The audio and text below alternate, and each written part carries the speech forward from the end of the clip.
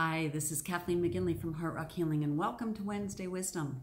We're going to be pulling a card from the Sacred Path Cards deck based on Native teachings, asking what is it that we need to know at this time, and see how we can apply the lesson into our week.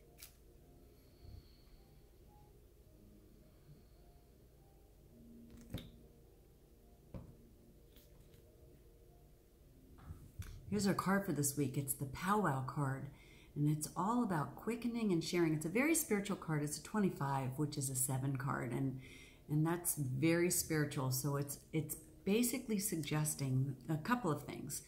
One thing is that a quickening is that time preceding birth. So this feels like there's this time where there's this anticipation, and we're getting maybe even anxious, like you know something's coming and you're preparing for it. It's kind of like the woman who's ready to give birth to a baby, and she goes into like nesting mode and just, you know, getting everything ready. And that's where we're at right now. You can feel it's coming.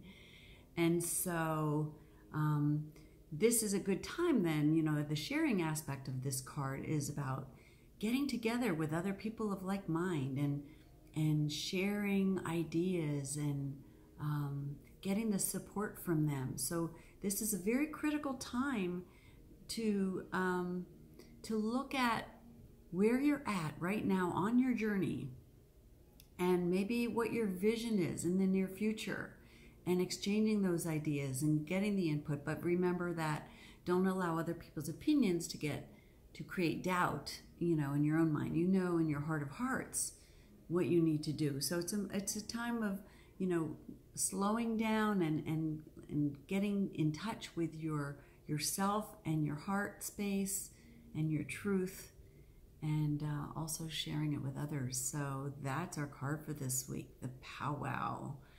All right, time to celebrate. So this is Kathleen McGinley from Heart Rock Healing. Have a great week, and I'll check back with you next week for some more Wednesday Wisdom. Take care.